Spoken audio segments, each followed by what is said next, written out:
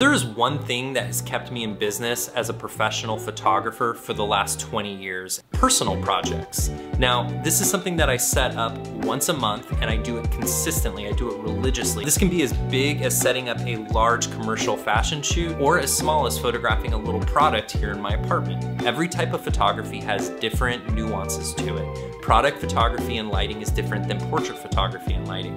The idea of the personal project is continue to push yourself forward, doing work and trying new techniques that you don't use on a daily basis in your professional work. This isn't portfolio building time, this is learning time. Learning outside of the genre that you're comfortable with will keep you relevant for a longer time.